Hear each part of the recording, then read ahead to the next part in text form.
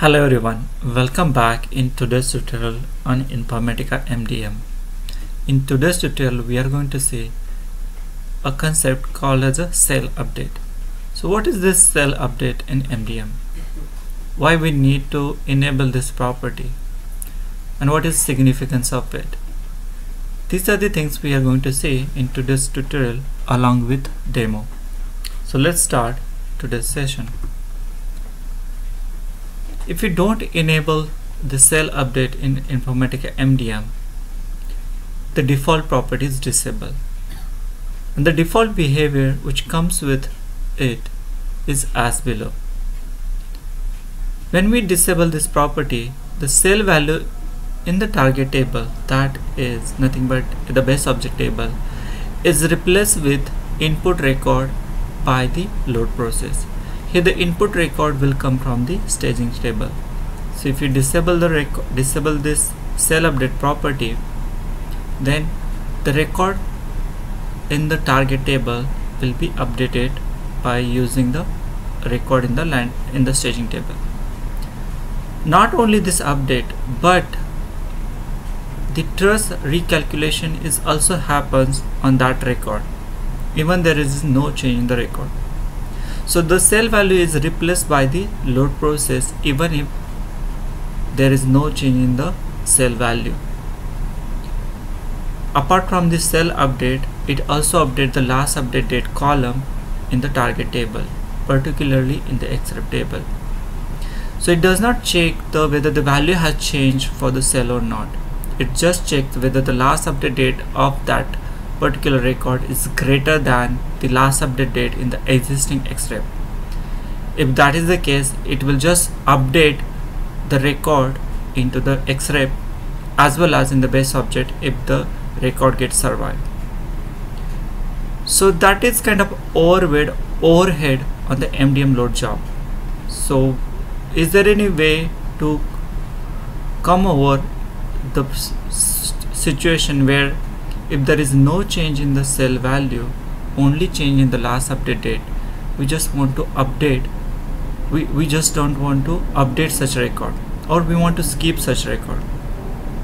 So yes, there is a process available, and that is nothing but the cell update. In order to change the default behavior of MDM, where the record get updated in the xrep as well as in the base object, even if there is no change in the cell value, only change in the last update date. So if you want to override such a default behavior, we have to enable the cell update property at the staging table level. If we enable cell update, MDM hub compares the input cell value, that is the value from the staging table with the xrep table value, and if there is a change in the value, then and then that record will be updated in the xrep as well as in the base object based on the truss survivorship. All this thing happen during the load job processing. If there is no change in the value, that means if the values are identical in the staging table as well as in the xrep table, then MDM hub does not update the cell in the hub store. So here two important things happen. First, if there is no change in the record, the last update date column will not be updated in the xrep as well as in the BO. Also, as there is no need to calculate the truss as the cell values are same, so we also get rid of the calculating and assign the truss value in the target base object record. And because of these two processes we are skipping, it helps to improve the performance of load job. So enabling the cell update is always a good idea in order to achieve the better performance of the load job, and that is the use of the cell update. And cell update properties, as I mentioned earlier, it is available at the staging table level. These are the details about the cell update. So let's see how it works with respect to Informatica MDM hub. In order to demonstrate this feature, we have created two tables. The very first table is CB cust, that is customer table. It has columns party name, party type and SSN. We also created CB party table, which has column party name. Each this base object has a staging table with the property enable for delta detection. We have to enable delta detection for all the column.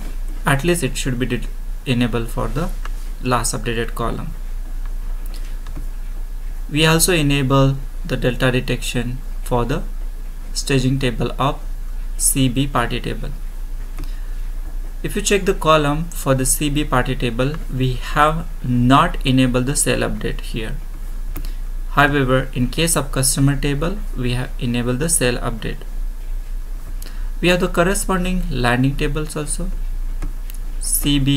L party table, which contains party name, and L cust table, which contains party name, party type, SSN and customer number. We have the corresponding mappings also, where you can see the last update is populated from the landing to staging and other business column. And this is the same case for the L cust table, that is landing customer table. Once we configure that, if you remember, for customer table we have enabled cell update. For party table we have not enabled the cell update. We have also prepared the data in the table. So see, L customer table has a one record with the last update date as a 15th September. CL party table has one record with the last update date 17th May. Let's go ahead and run the stage and load job for both these tables. I'm going to run the stage job for customer.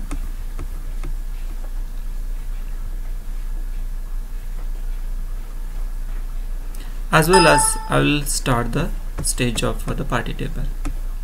As is the stage table, we can run in parallel, there is no dependency. I can see one record is loaded in the staging table for customer as well as for the party table. Let's go ahead and run this load job for the customer. I'm going to start the load job for the party table also, because those are independent tables, so we can run parallelly. Customer job finished with one record inserted. I can see here inserted record 1. Let's check for the party table, and I can see one record inserted for the party table as well. At the backend side, we'll verify in the database how the xrep looks. If I check B customer xrep, the last update date shown as a 15th September for customer. And for party table, it shows last update date as a 17th May. I'll just copy these values, for example, so that we can verify when we run with our next setup job. So these are the current last updated values. What I'll do, I'll just change the last update date for the party as well as customer. I'm not going to change the value for the actual business column here, that is the party name. We are just changing the last update date. I just changed last update date from 27th to 28th. Let's change the last update date for the customer table as well, from 15th September to 16th September. I will rerun the stage job. As the last update date is changed, the delta detection will detect the delta and it will push the record into the staging table, and that is what happened. And I can see one record loaded in the staging table of customer. I'm also doing the same thing with the party table, and I can see the one record loaded in the staging table of party. Here is the important thing we have to concentrate on. As customer, for customer table, we have selected cell update. That means cell update is enabled for the customer. There is a record present in the staging table with the last update date is changed, but not the business column value. Let's see what will happen on the customer table, whether the record will update it or not. I just executed. Now I can see there is one record with no action. That means record is not updated in the xrep or BO table. Let's check what will happen for the base object or for the party table. I just ran the load job, and what I can see here is it updated the xref table. So I can see updated xref for one record. Let's check details in the back end. So earlier, the last update date for the customer is the 15th September. That is what it is maintained.